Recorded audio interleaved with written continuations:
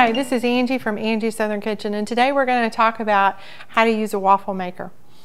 There's lots of different waffle makers on the market, and I've tried them all, and they all have their pros and cons, and they all have great things about them. This one has an on and off button and a light and a dial, and for a waffle I like to put it on about a 4 setting, and then it has a nice exterior. It browns up for a nice color.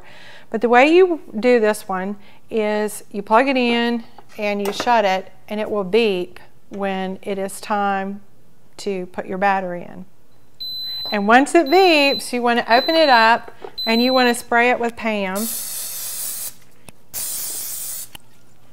And then you want to put your batter in.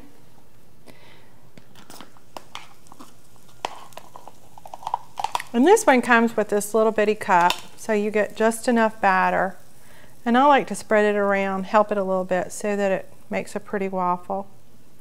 Then once you get your batter in, you shut it, latch it, and then turn it over. And it will beep when it's ready.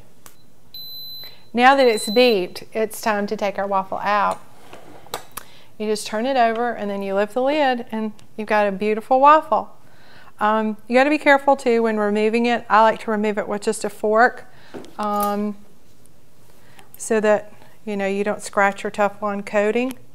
But see, it just comes out real easy, and it's still nice and clean. And then you just ready to make your next waffle.